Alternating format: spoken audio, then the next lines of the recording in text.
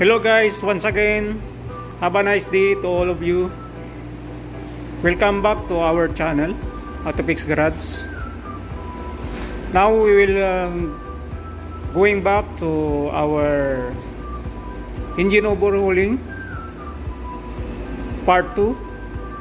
We're going to install the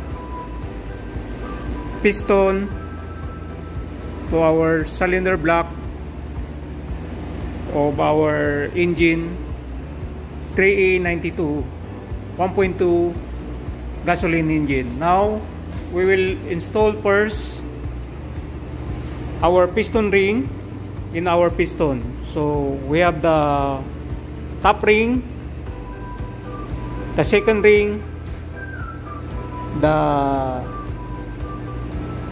side rail upper, the spacer, and the side rail lower.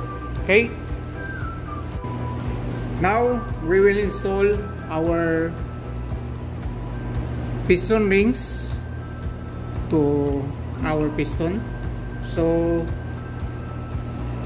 assuming that this is our piston in the illustration, so this is the front. I put a marked arrow, so that indicates that this is the front of our piston facing the timing chain side. Okay, so this is our piston. This is the front. This is, there's two dots here indicating that this is the front of our piston facing the timing chain side. So in the connecting rod, this is the front also. There's a mark here on our connecting rod cap. So if you can see this one, this is the facing of our connecting rod cap. Okay, in the other side, nothing. So this one, there's a letter T indicating that this is the front of our connecting rod cap. Okay, now we will install the side rail lower of our oil ring. Okay, so this is the one. This is our piston. We will install in this side. Okay,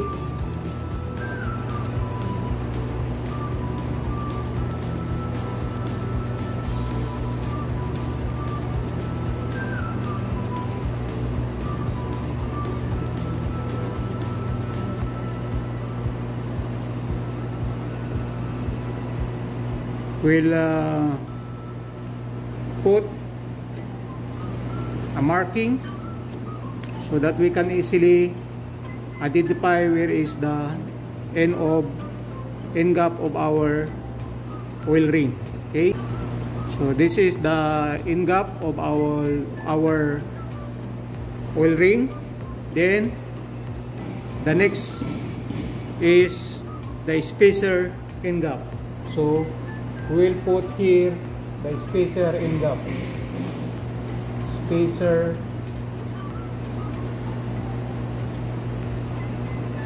in gap. This is our front and this is the rear of our piston. So in this side, we will install the spacer in gap. Okay, so like that. So the side rail lower of our oil ring in this side, and the spacer in gap is here.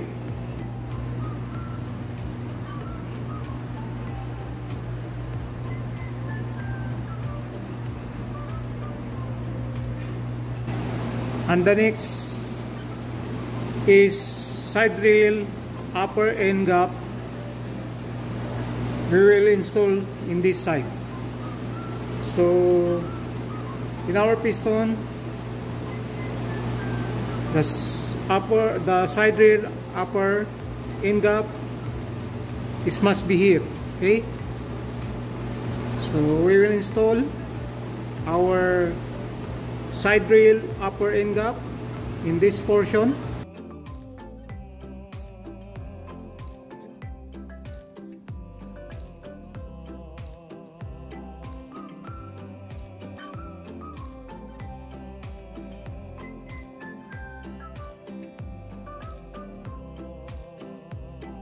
Okay, the end gap of our side rail upper end gap is in this side. Okay, in front of our piston. Okay, the next is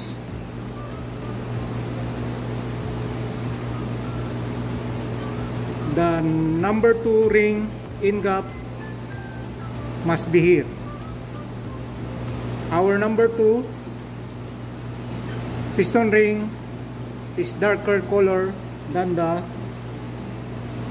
our top ring.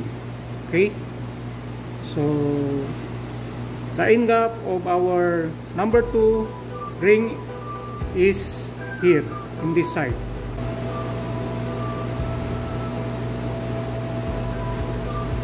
There's a marking of our piston ring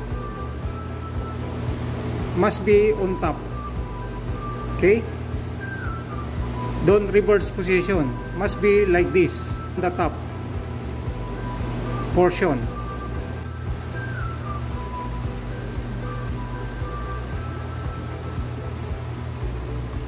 Okay, so here our number 2 ring end gap. Okay, so in this side, so it must be the number 2 ring end gap must be in this side. Okay, then the next one we will install is number 1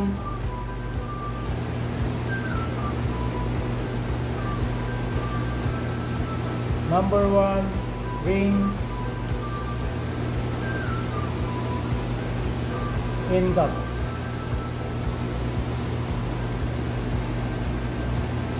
Okay,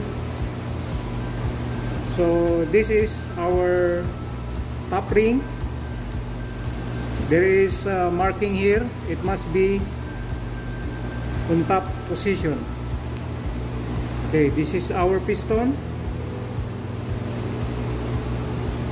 The ring end gap of number 1 must be at this side. Okay,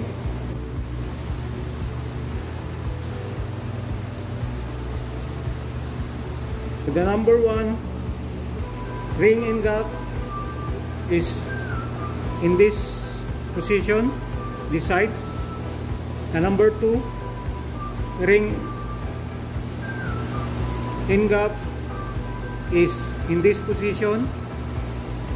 Then our side rail upper end gap is in this side. The side rail lower end gap is in this side, and our spacer end gap is here. So this is our illustration, so you can follow. This is your reference how to install the piston ring end gap of our 3A92 engine 1.2 liters of Mitsubishi Merrage G4. Okay,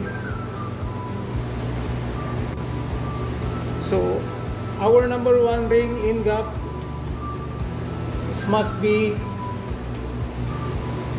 this side. Okay, this portion, not this arrow. Okay, not this side, it must be here. Okay. Now we will install our piston to our cylinder block. Before that, we have to pour a little bit of engine oil of our piston ring so that it can easily move during installation. Okay, so like that, together our piston pin. Okay,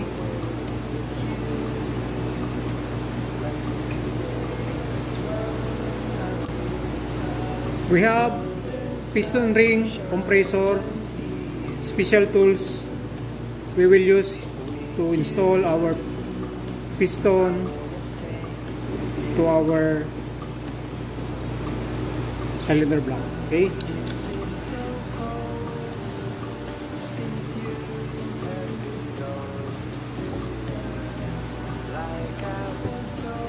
we'll use also a long flat screwdriver.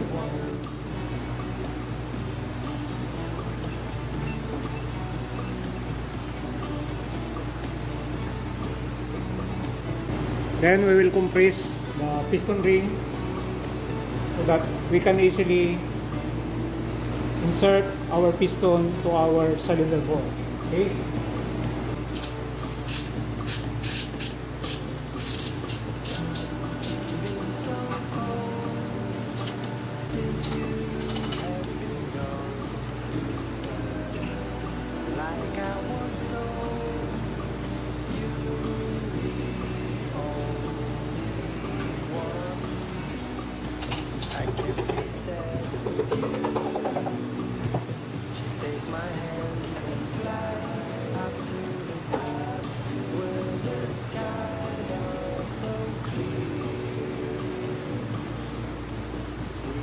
This portion must be in the front of our engine, facing the timing chain side. We have to pour a little bit of engine oil of the crank pin. Then we'll install our connecting rod cap bearing.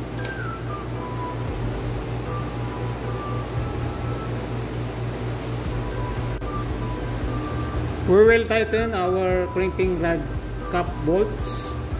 We are using 8 mm flower type deep socket, torque wrench, and we will apply 27 plus or minus 2 Newton meter.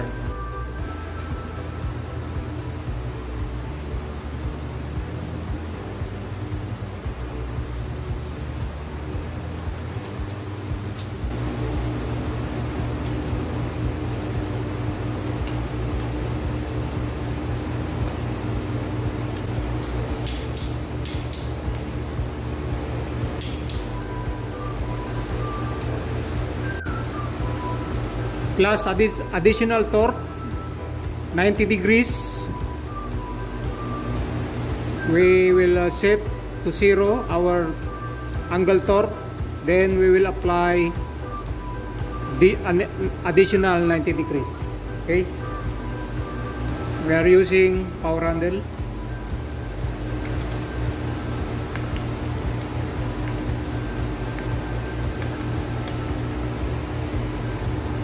So 0, and we will apply additional 90 degrees.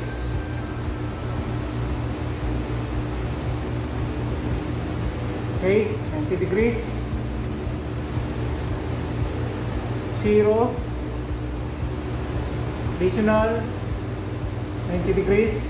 Okay, so that's the final torque of our connecting rod cap bolts. Okay,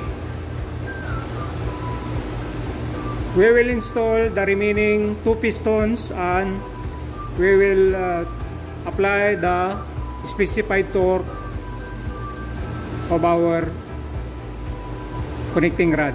So thank you for watching of our video tutorial for the day. So I hope you enjoy watching and you learn something regarding engine overhauling. Thank you and God bless everyone. See you in next video tutorial.